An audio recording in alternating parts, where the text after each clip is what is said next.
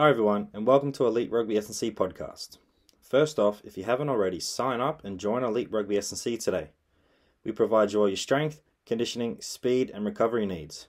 You can try before you buy, so try our 7-day $7 trial to get a taste of what we offer here at Elite Rugby SandC. Sign up to our newsletter and receive free bonus content each and every single week. So take your game to the next level, become a beast, and join Elite Rugby SandC today.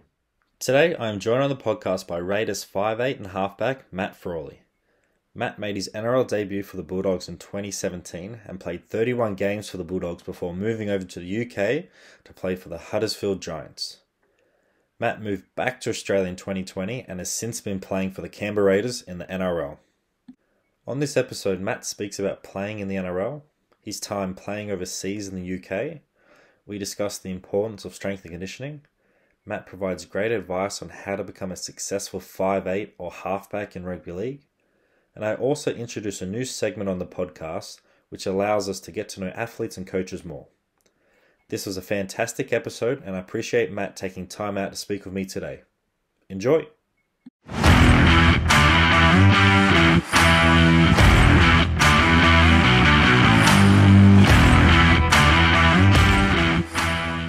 So g'day Matt, how are you? Good, thanks, kids. How you going, mate? I'm going well, thanks. So how's the body going? Pretty much towards the back end of the season. So how's the body feeling? Yeah, not too bad, mate. Not too bad. It's obviously this time of year you pick up some knocks and some injuries along the way, but touch wood for the back end of the year, I'm actually feeling pretty good. No, that's good. It's good to hear. So growing up as a young lad, how did you end up playing rugby league? Yeah, so Dad's always been a big Canberra Raiders fan and always loved his rugby league. So I've got an older brother as well that's 5 years older than me that played since he was in under sixes. So naturally, I just wanted to follow my older brother and follow what Dad always supported. He played a bit of footy when he was younger as well. So and my pop as well. So yeah, it's sort of been in the blood. And as soon as I got a chance to play in under sixes, I signed up and played for West Belconnen and still playing now. Who would be the best rugby player in the family? Are you that person, or is it still like your older brother or your dad or your pop? Depends who you ask, but I think I might have that title. But my brother was a handy player. He played a bit of junior reps and everything, and then played first grade here in Canberra. And I don't know about the old man. He doesn't talk too much about his career, but I know my pop was a really good player. He played, grew up in Maxville and come down here and played some footy in Canberra. So it's, as I said, it's in the bloodline. That's awesome. I'm sure the footy will come out on Christmas Day and people start to G you up and see if they are better than you. Yeah, that's right. Well, I think you might know my cousins Liam and Callum Richardson. They're sort of rugby union on the rugby union side, but we used to play a lot of touch footy together, and Christmas time and Easter time, I get the footy out and I'd run rings around them, and I still do. So that's fun. That's awesome. So what age did you think you can start playing in the NRL? Was there a certain time that you're like, wow, I could actually make the NRL? Probably wasn't until later, to be honest. I sort of, I wasn't really a gun junior or anything like that. I was probably a bit of a late developer, and in terms of playing good footy. It probably wasn't until I played under 20s. My first year, I didn't really get a crack in 16s or 18s. I was in the squads, but never really played. And then under 20s had a really good preseason and made the squad and sort of played from round one. And we had a really strong team. And I started to play some good footy then, and then picked up a couple of injuries in that year. And then my last year of 20s was when I sort of really, played my best footy, and was at a good time because I was sort of coming off contract, and, you sort of make that leap from going into the 20s into a full-time system. So, got an opportunity off the back of that. But it definitely wasn't until, I was probably 18, 19, 20 years old that I thought, I might be half a chance of cracking it. It's probably a good lesson there for our young listeners. If you're not in those rep teams when you're young, it's not the end of the world. Just keep developing and you'll get your chance if you just be consistent at your craft and continue to play the game. Big time, mate. Big time. I think, it's one lesson I've sort of definitely learned from, being in the NRL now for a little while. I think, the majority of players were players that weren't, naturally gifted or, freaks when they were younger. You see so many kids come through the system that, played all the rep footy, trained schoolboys and that sort of stuff. And there's definitely a lot of them blokes kick on and have massive careers. But, there's definitely a lot of players that, had to work hard for it when they were younger and weren't sort of given all the opportunities, and that set them up, well for long NRL careers. 100%. So what's it like playing in the NRL? Is it everything you thought it would be? Yeah, I don't know. I sort of didn't really have, much of an idea of what it would be like. It's, it's awesome. It's unreal. It's, we're pretty lucky to be able to do it as a job, and, the people you meet and the experience you have on the back of it, is unreal. But, there's plenty of ups and downs. I think, especially for probably players like myself that are fringe, that aren't players, there's some challenges, but, I've learned to deal with them, and the actual side, the playing side of it, and, playing in front of, decent crowds, and, playing in big games is, it's pretty cool. And, it's something that, I never really thought I'd get to, but, pretty happy that I am now. What's your favourite stadium to play at so far? Is there one just that you just continue to like to play at, or is there one that stands out from the rest? Yeah, probably Suncorp, I'd say. I've lucky enough to play a fair few times at Suncorp. It's, I think it's the best stadium to watch a game of footy and to play it as well, just because the atmosphere is really good, and the way that stadium's built, it's that the fans are so close to you. So we had a good win up there this year at Magic Weekend, and that was my first Magic round that I played in, and it was an awesome concept that we had.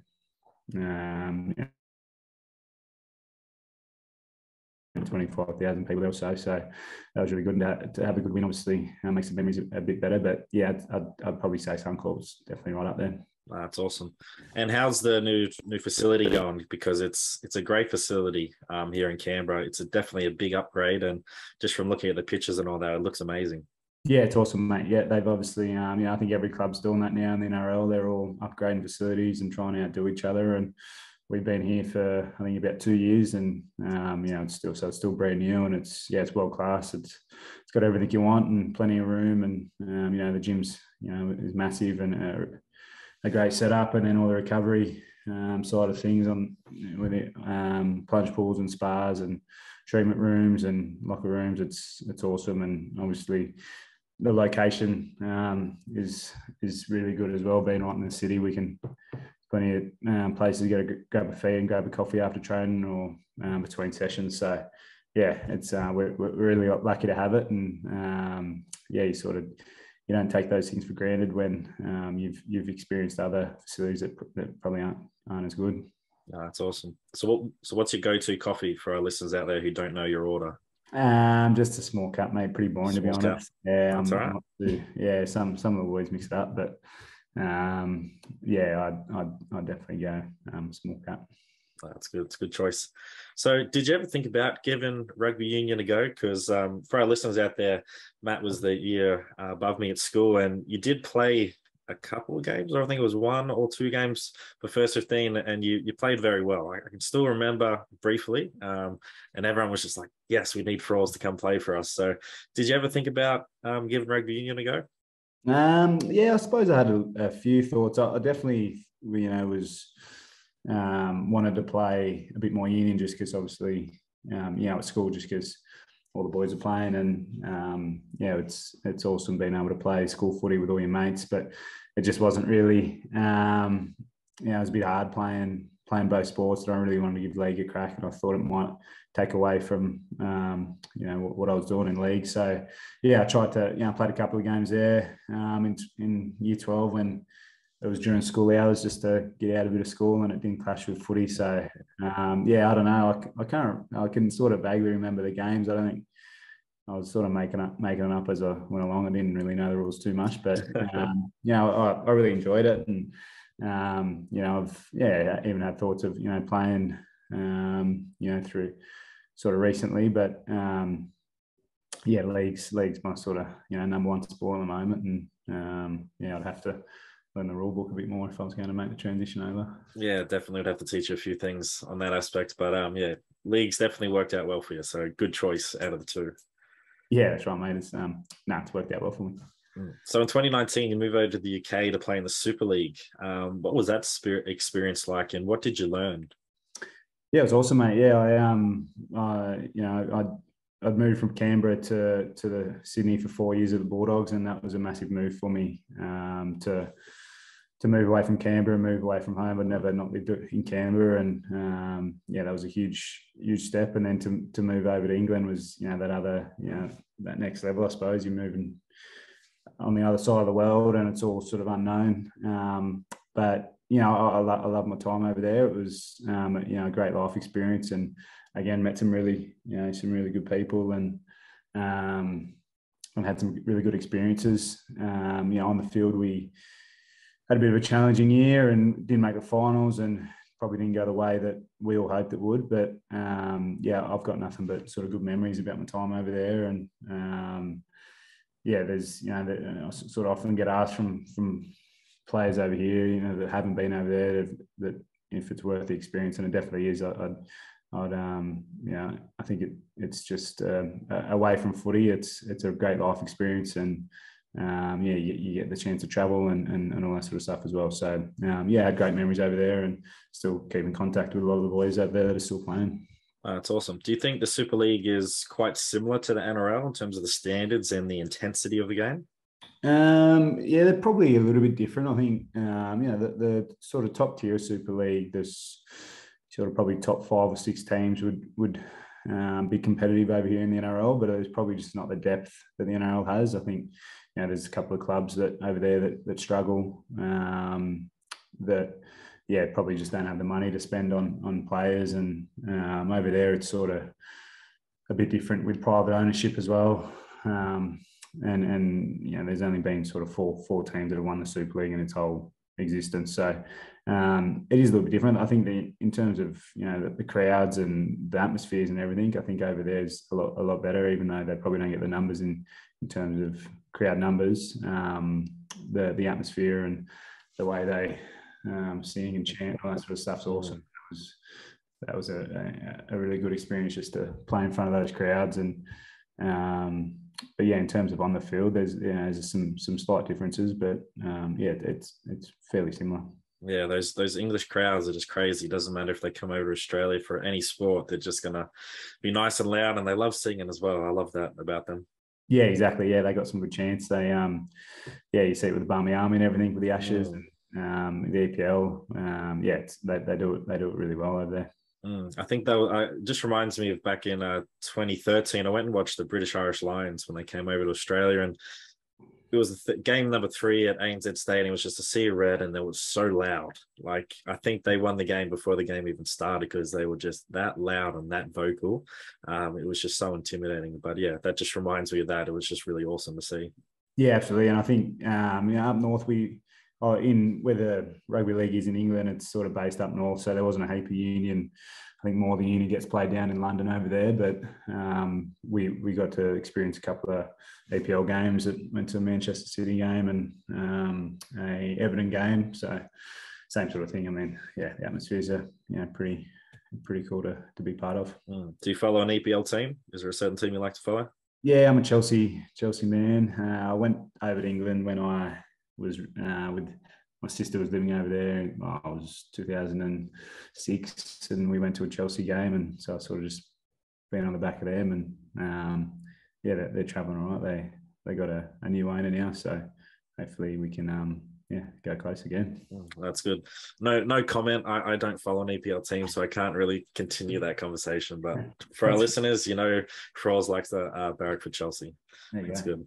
So how has strength and conditioning helped you perform at the elite level? And is there certain things that sort of stand out that you've learned over the years through strength and conditioning?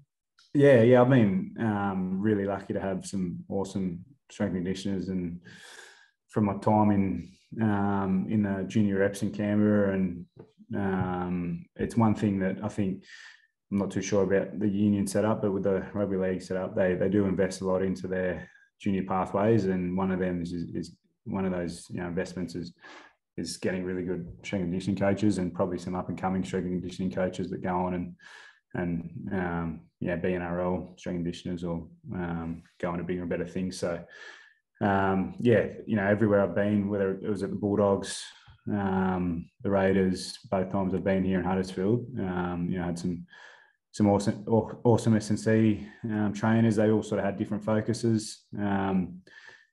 And I think, it is a little bit hard. I suppose you'd know more than me. It's hard to tailor the program to individuals too much, because you're dealing with sort of 30, 40 blokes in a team. But, I think it's up to the individual to do the work as well in the off season. And, one thing I've always sort of tried to work on as much as I can is my fitness levels in terms of my running and my strength work. I think, I'm sort of not naturally fast. I'm definitely not fast, so I need to work on that. But you can only work so much on that. But you can always get fitter and stronger. So that's probably been the biggest focus for me when I'm in off season and everything. It's making sure I'm getting the kilometres in the legs still and running, because they're pretty hard they're extremely hard pre-seasons, and if you don't do the work, you get found out. And that's definitely helped me stay in the game and help me play better footy. Yeah, that's awesome. You guys do like to do a bit of running. I remember seeing on the socials, you're running around Strumlow, was it? And then what was it, Ricky pulling out the old snake prank, the old fake snake? Yeah. So that was so this is our previous S&C, Nige Ashley Jones, who was at the club for ages, and he was awesome. But he loved his long distance running, which, I do rate him. I do miss him, but I don't miss those sessions. But Stromlo was, I think, it might have been couple of 1.2 kilometres around the track. And it's the first sort of, at the Bulldogs, we didn't do a heap of long distance, and Huddersfield, we didn't do a lot. So when I come back here and we were doing longer distance stuff, it was pretty challenging to get back into it. But, I got used to it. But you got, still got a few blokes with that snake trick, but I think I was too fatigued to even laugh. I'm not a massive fan of long distance stuff, so it was, but it's just part of the gig, and once pre-season's over, you don't have to worry about it. Yeah, you just got to find that mixture, I would say, as an S&C coach, of that long distance and short distance, because in a game, especially now with the NRL, because you're getting that 6 again. There's no stoppage in play, really. It's continuing on. So you sort of just got to pay attention to the game and understand that, I got to be really fast over certain distances and really good at changing direction. But that long distance can aid performance as well. You just got to make sure that you use it in the correct way, not just going out and doing 10 Ks or something like that. You're mixing it up and using it correctly.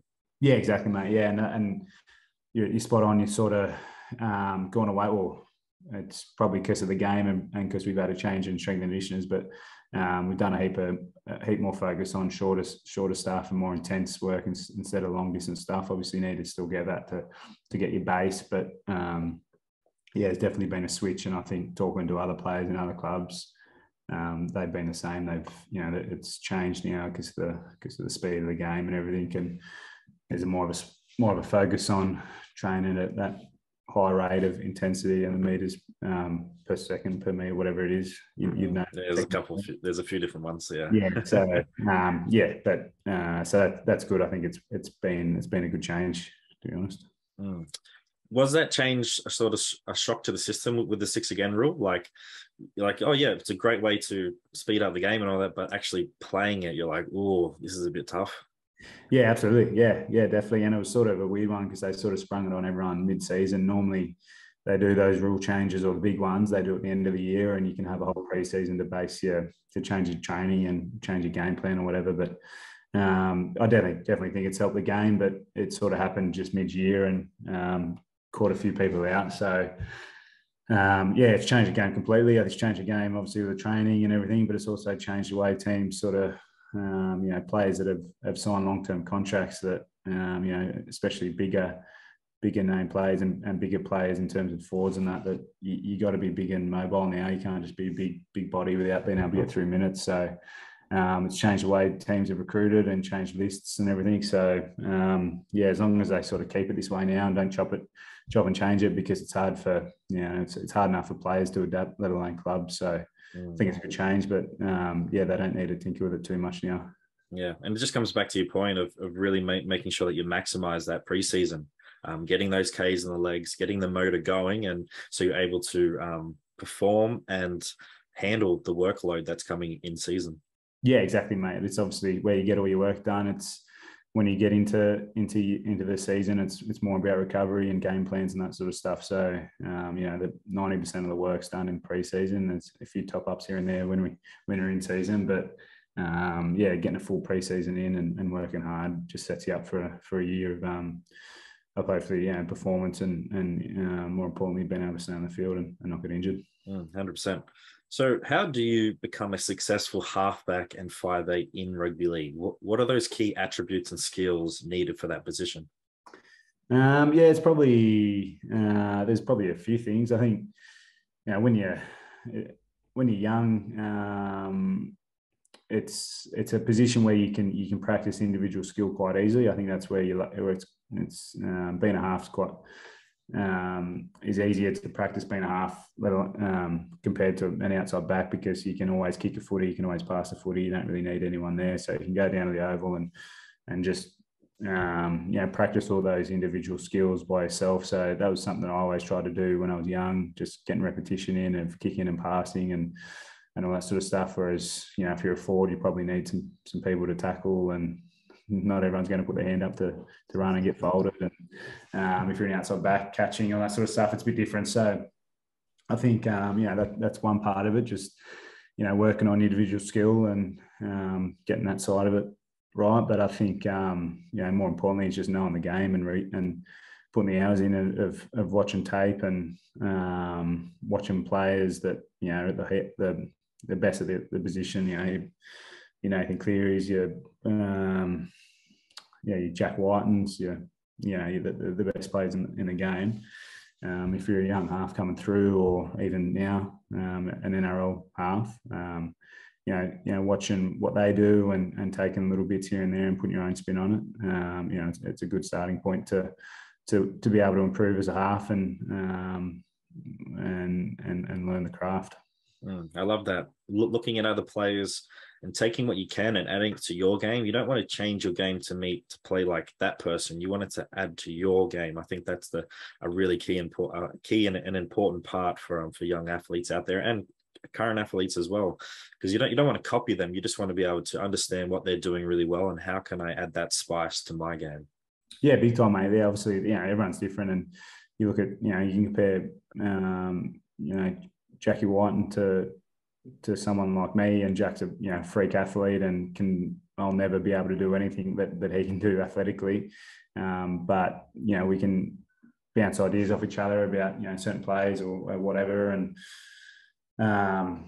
it's good to learn off those players, and to pick up little things here and there, and as you said, you're not gonna mirror your whole game on it, but if you can learn little bits and pieces here and there, it's it's going to benefit you going forward. 100%. Hi everyone, we just wanted to take a break from this episode. We hope you are enjoying this episode so far, and also all the content we have produced. We appreciate all the support from our listeners and followers so far. If you haven't already, sign up to Elite Rugby SandC newsletter today. We provide you free, exclusive content each and every single week to our subscribers. Link in the bio. Remember to like, subscribe, and share Elite Rugby SandC on social media to all your friends and families. So thanks again for your support, and now back to the episode. So when you make a mistake or things aren't going your way during the game, how do you overcome this and overcome those mistakes and play better?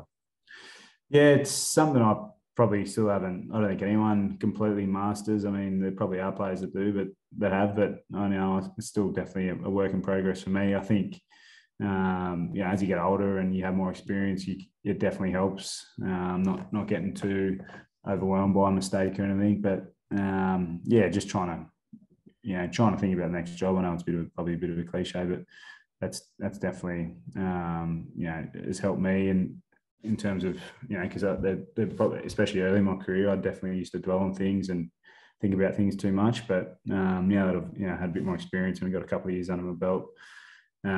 Just not overplaying or underplaying any situation, just taking it as it is, whether it's good or bad. Because I think on the flip side, you can focus on the good stuff too much and believe the hype or believe that you're going better than what you think you are. But sometimes when you're making mistakes, you're not going as bad as what you think you are as well. So just moving on and brushing it and reviewing it later on, I think is the best part. Yeah, 100%. Just try and control those emotions, take a couple breaths and just think about what's my next role that I can do to help make up for that mistake and help the team go forward as well. So those are definitely something an area I remember. I was really young. I was just a hothead. I always got angry and was just swearing. I was like, oh, what is this? And looking back on it, just like hand to the face, like, oh, why was I like that? And like now, a bit more calmer person. So yeah, it's just something you just got to grow through and learn through and just see what works for you. But yeah, definitely look at those players who do handle pressure well and just sort of learn from them. Yeah, exactly. And the best way to learn is going, as you said, going through the experience. So I'd love to have that experience 5 years ago, 6 years ago, 7 years ago, but you don't get it until you go through it. So it's just part of the journey. So how do you be the best teammate possible in the Raiders squad? It's probably, the ones on the field are quite obvious. Obviously, playing hard and putting your body on the line, all that sort of stuff, but every player in the NRL does that. So if you didn't do that, you wouldn't be playing in the NRL. I think the big part I've always, I've learned off players that I come through, players that I looked up to when I was coming through when I was younger, is just buying into all the things off the field. I think, making sure that you're there for your teammates when they need it, and get things like going for coffees and beers and all that sort of stuff, and enjoying each other's company off the field is I think a massive part of being a good teammate and building those relationships. Because if you're not friends off the field, obviously you don't have to be best friends, or you're never going to be best friends with everyone, but if you build those relationships off the field, that they transition onto the field easily. And I think that sort of gets overlooked sometimes from players that are coming through. They think it's all about doing extras and doing all the on-field stuff, which is really important. But buying into the culture and the off the field stuff is just as important in my eyes.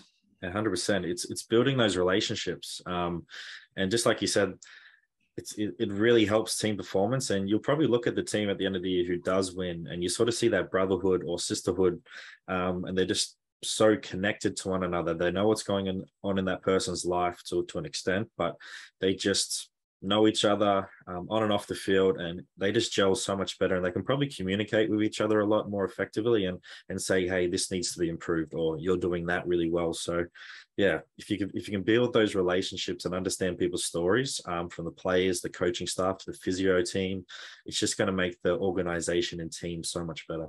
Massively, mate.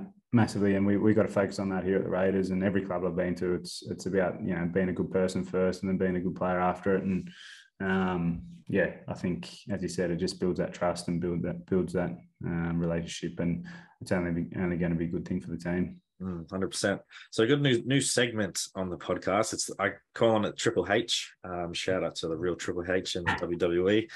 It was something that I read, and people have heard me say this a few times now on the podcast. You win in the locker room first, and it was something that Mike Smith, the head coach of Atlanta Falcons at the time, got his players to do. So there's three questions. First one is hardship. So can you think of a hardship in your rugby career that stands out, and how did you get through this hardship, and what did you learn?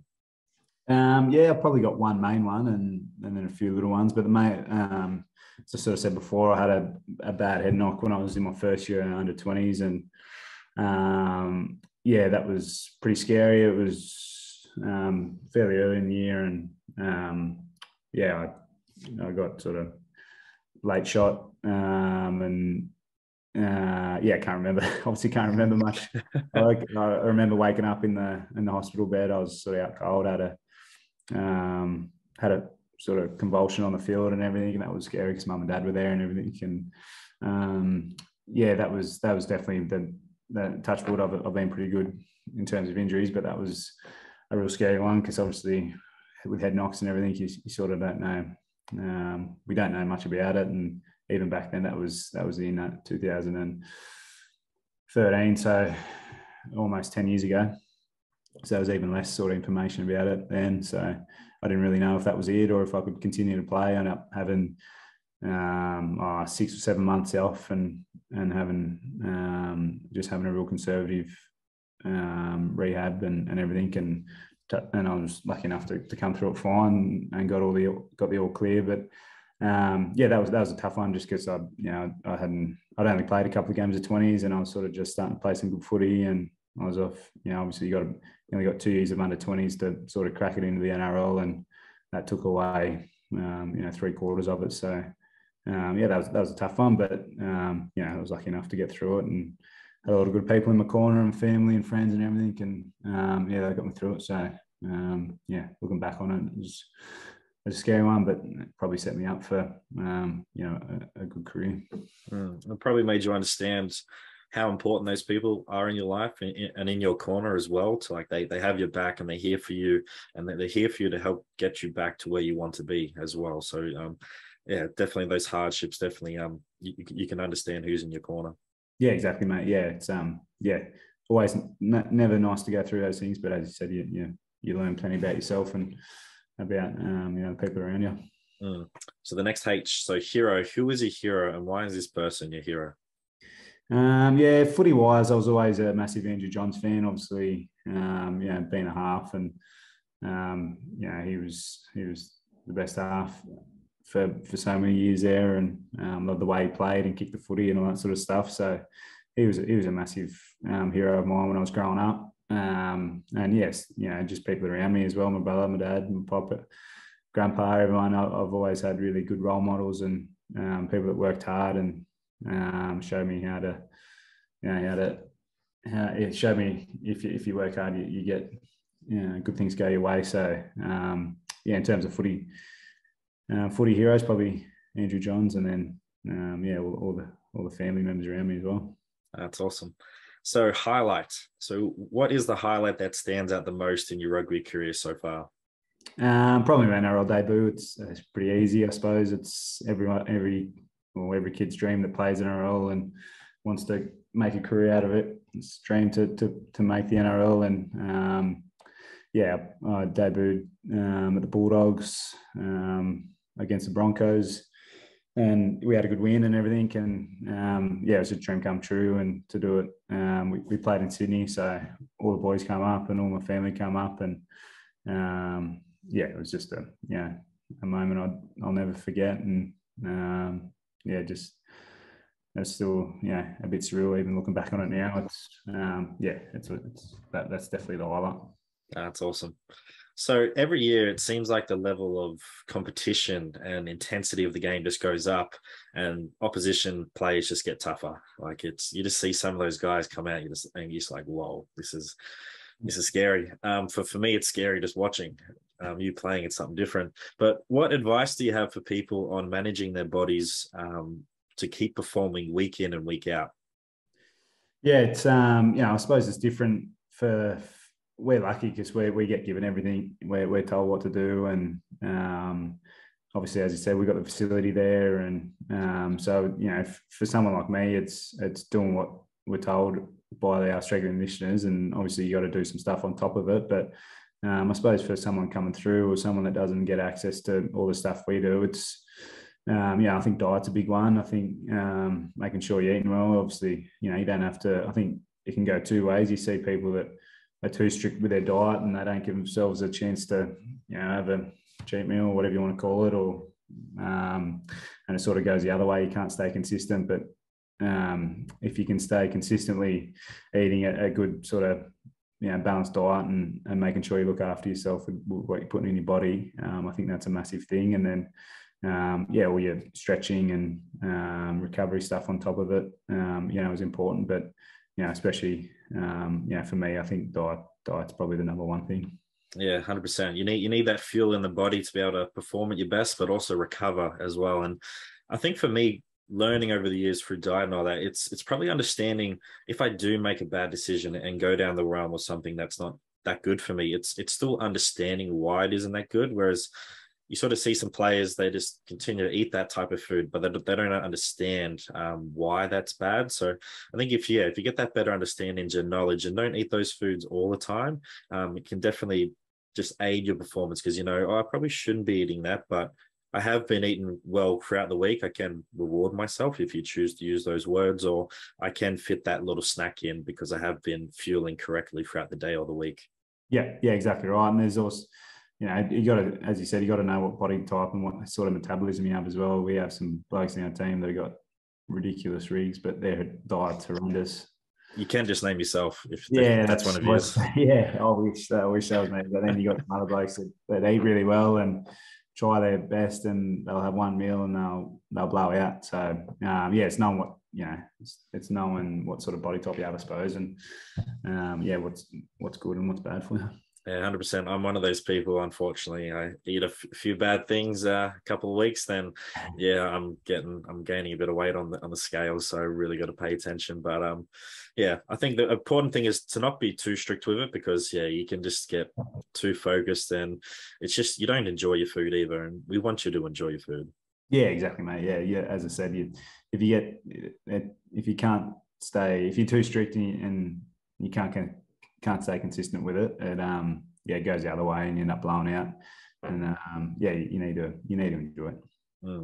So who would you say is the best teammate to room with, and who is the not ideal roommate to room with? Yeah, okay. Well, best teammate probably I'd probably have to say Adam Elliott, just because we lived together in Sydney for a couple of years, so we're really good mates, and we know what each other likes and dislikes. So that he'd probably have to be number one. And then the least, he's actually not with us, and he's not at the club anymore. He's just sort of stopped playing with us halfway through the year. But Sammy Williams, definitely, that's another easy one. I roomed with him at the start of the year, and I'd heard some bad things about his rooming habits previously. And I experienced it this year. He was playing a trial up against the Roosters up in Sydney, so I stayed the night before, and he was no good. He's real sensitive to light and sound and everything, so he's got to put blue tack in his ears before he goes to bed and put an eye mask on. And I went to go have a shower, and he'd use my towel as a bath mat, so it was soaked. So I was using a washer for a towel, and then we got to the game the next morning, and he tested positive for COVID. So then, because I was his roommate, he gave me COVID, so both of us got ruled out, and we both missed the next trial, and we had to drive separately back to Canberra. So he takes the cake, number one, probably, and he wouldn't shout a coffee anyway. So sorry, Sammy, but I've just definitely him. That's all good. I think you really got to pay attention to your habits. If you're rooming with someone, just make sure you got some ground rules and know, like, hey, that's my towel, or I like to have things a certain way. Just communicate that to your teammate, and that's the experience of getting to know them as well. And if it really doesn't work out for you, just talk to the coach and, like, can I just get a new roommate because he's doing my head in. Yeah, exactly. And I think we actually, and I'm really good mates with Sammy, so I can spray him, so that's fine. But we actually set the precedent for the NRL there, because we both got COVID. They changed the rules there around roommates, so we don't have roommates anymore every time we go away. That's awesome. Every club every player gets their own room, and every club does that now. So all this year I've been riding solo, especially last year, going up in the hub. We're in the hub for 3 months or so, and probably a bit longer, 3.5 months, and we all got our own rooms, thankfully, because if we had a roommate for 3 months, it could have been anything. So we're riding solo at the moment, so I don't mind that. That's a good initiative, because I'm such a terrible sleeper in terms of if someone's making noise or they're snoring. It's just a bad time for me. If I can get to sleep first, I'm good. But if you were snoring next to me, mate, you would be hearing it. Well, that's me. So you wouldn't want to room with me then. I'd be no good. So what is your game day routine? Is there a certain ritual you like to do, or procedure, like just like to do throughout the day? There's certain foods you like to have. Is there certain music you like to listen to as well? I sort of used to have a bit of a stricter routine, but now I don't really have any routine. I sort of, I don't have a strict one anyways. I like to get, like everyone, we sort of like to get moving in the morning just to go for a walk and get a coffee or something. It depends, obviously, when you're playing is a big, changes things up. Sometimes we're playing at 2:00, sometimes we're at 8:00 at night. So sort of changes with the later games. I'll normally have an arvo nap and try to switch off, because you sort of, by the time you finish them games, you don't get home till sort of 12:00 or so. So they're sort of late nights. But I just sort of try to stay as relaxed as I can, go for a walk, get a coffee, and then music wise, I don't really have a preference, just anything, mate. Anything. I don't really get into. We've changed it around a little bit. There's a bit of music playing in the sheds now, which is a bit different, but you can still sort of, it's not loud enough, but you can't listen to your own music. But that's only sort of been a new thing that we've done. Have a bit of music in the sheds, and I haven't had that previously, so it's a bit different. Who's on the DJ in the sheds? I think it's normally Corey, Harry, and Ira. He's mixed reviews. It's not going to please everyone. But it's not too bad. You can sort of zone out and put your own music on if you want to. So I normally do that. That's fair enough. Do you like a certain type of music genre? Not really, mate. To be honest, as I said, I don't really. I'm anything. I'm pretty. I don't really have one sort of set genre. Fair enough. We've got a lot of country fans. A lot of the boys like their country. Yeah, it's a great genre, mate. Yeah, but I'm not massive. I'm not massive on the country. I don't mind it. It's growing on me, but there's definitely some country fans in the team. Yeah, that's fair enough.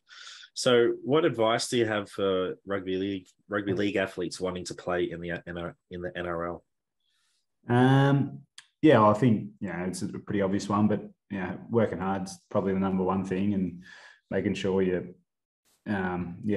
just outworking everyone around you and doing all your little extras and learning from the coaches and all that sort of stuff. They're all obvious ones that people probably already know. I think the biggest one for me that I probably didn't know I was doing at the time, but I did have a belief, even though I probably never told anyone. I inside me, I genuinely believe that I could make a career out of it. And if you have that belief and you have that confidence to do that, it sort of pushes you to go do all those things, all those extras and everything. So I think that's the number one thing, because if you don't have that belief and you don't have that confidence, naturally you're not going to rip in, and you're not going to fully commit to it. So I think that's the number one thing, and it sort of ties back into what we were sort of saying before about players that make it in the NRL that weren't gun juniors, and that's hard. That belief and that confidence is hard if you're not making rep teams and everything. But there's plenty of players that are in the NRL now that have gone down the same path. So if they can do it, it means everyone else can. And just believe in it, and good things will come off the back of it. I love that. Yeah, you do see a lot of players who do make it late bloomers, and it's sort of a theme now in rugby union that a lot of forwards and stuff aren't getting signed till probably mid-20s. So you just got to keep at it, because that one kid might have got signed at 17 or 18, but it's not necessarily going to be you. So, and if it's not you, you just got to keep working hard and enjoy that process. And if you keep working at it, something will come out of it.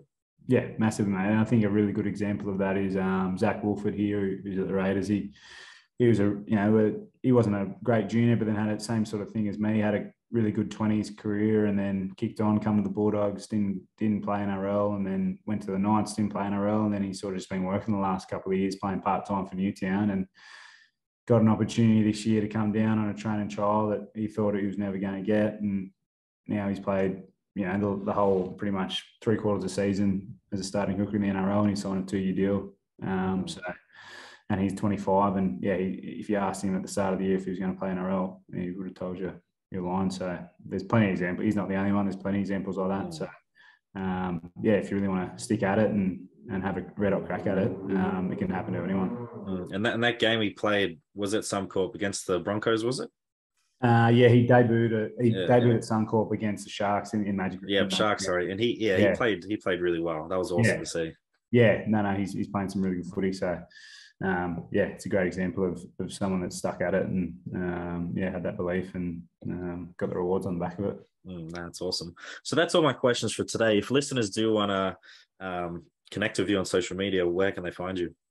Yeah, probably on Instagram. They won't get much out of it. I'll post a photo every 3 years, so they might see me. Yeah, they might see me post in 2026. But Matt Frawley 24 on Instagram, and they can find me there. But yeah, they won't be getting much out of me.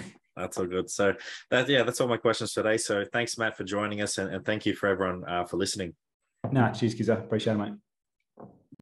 So thanks for tuning into another episode of Elite Rugby SandC podcast. Remember to like, subscribe, and rate Elite Rugby SandC on Spotify, YouTube, and follow us on Instagram. Sign up to become a beast today via the link in the description or via Instagram page. Also, sign up to our newsletter and receive free bonus content each and every single week. So don't wait, make that good decision and join Elite Rugby SandC today and take your game to the next level.